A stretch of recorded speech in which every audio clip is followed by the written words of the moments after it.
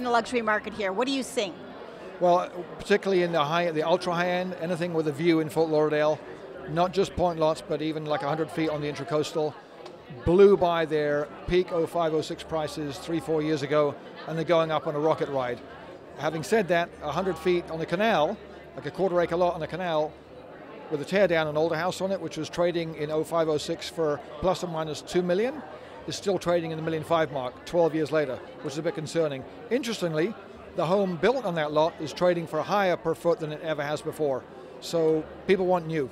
And are you finding a lot of tear downs and new construction then on these waterfront lots? Well, it's constant, right? The thing that shocks people is that a home that was built 20 years ago might be a tear down here, whereas people, you know, a 100-year-old home in Boston that people grew up in, the kids inherit it and they stay in the house and renovate it. Here they'll tear something down that is perfectly good for you and me.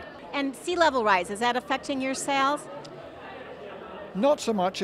I'm sure we've lost some sales over it, but people are conscious of what they buy and where they buy, which streets they buy on, and making sure the lot is or can be elevated. The bigger concern is southwest Broward, because it's lower than east side Broward, and I'm going to say the majority of homes there will be mortgaged homes. They have to have insurance, and they could well become uninsurable in the foreseeable future. Most of my clients don't have insurance, or at least don't have hurricane insurance and flood insurance on their homes. They're high enough not to worry about it, and they've got maybe half a dozen homes, and the cost is prohibitive for hurricane insurance. Are you finding more buyers from local markets or from other parts of the United States or from foreign markets? Where are you seeing buyers?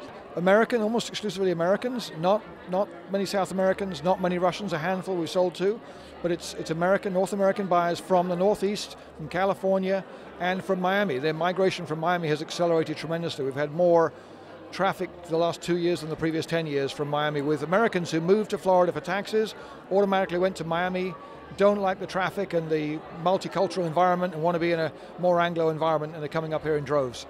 And you were saying because of all the waterways and the yachting possibilities in Fort Lauderdale that a lot of people are looking for that? Well, I think they are, and some people come here buying to buy a boat, not even thinking of buying a home, and figure it's a lot of lifestyle for the money.